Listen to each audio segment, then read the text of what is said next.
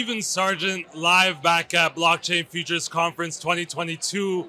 We ran into the CAMLO of internet sensation Bitbuy, one of the trusted worthiness exchanges in Canada. Joseph, tell us a little bit about what you do and how important Bitbuy is to this community. So what I do is I'm the CAMLO, Chief Anti-Money Laundering Officer, and we take care of making sure that we comply with the money laundering and terrorist financing regs, as well as protecting for fraud and all kinds of other stuff. Now, I see you're very, very pertinent when it comes to anti-scam protection. Tell us a little bit about how Canadians are getting scammed and what are some of the areas where we can do a better job of protecting them. I think it's more education of telling them to look at regulated exchanges.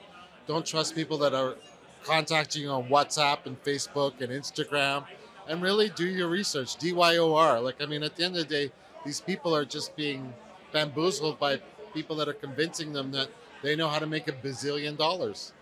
It's funny that you talked about social media. Cristian, you were on stage and talking about how IP addresses being scraped because of the transparency of pre-blockchain transactions. Talk about a little bit about what Omnia does to protect consumers. Yeah, so we have like this infrastructure layer where we let people use the infrastructure but build on top a kind of privacy that hides the IP and other metadata, but at the same time to be compliant so people can use it on like a regulated basis, the technology, and being protected at the same time, right? That's awesome. Joseph, there's been a lot of scams. We saw that Tornado Cash recently got sanctioned. How does your team prepare when sanctions come about or when there's new emerging scams like pig butchering and others in the crypto market? Most of the time it's coming from chain analysis. Those are the ones that tell us the stuff that's obvious.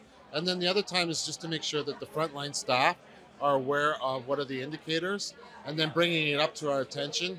And then usually we find new scams, new ways of dropping crypto, all kinds of stuff. That's the way we find all our stuff usually. How do you balance things like consumer protection and privacy versus being compliant with new regulations in Canada? So consumer protection and privacy is built into the core of the system. All the data is encrypted, and then only certain people have access to it to review the information. Otherwise, it's just kept there for regulatory purposes or review purposes.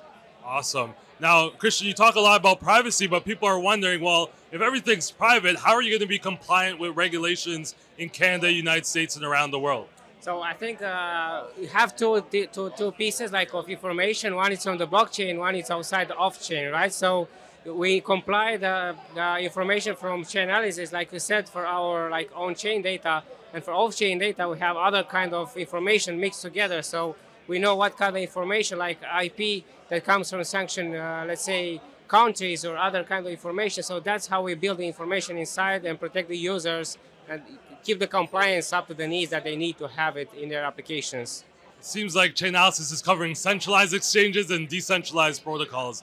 Thank you both for this interview. Joseph, it's great to see you again at the conference, and enjoy the rest of the conference, guys.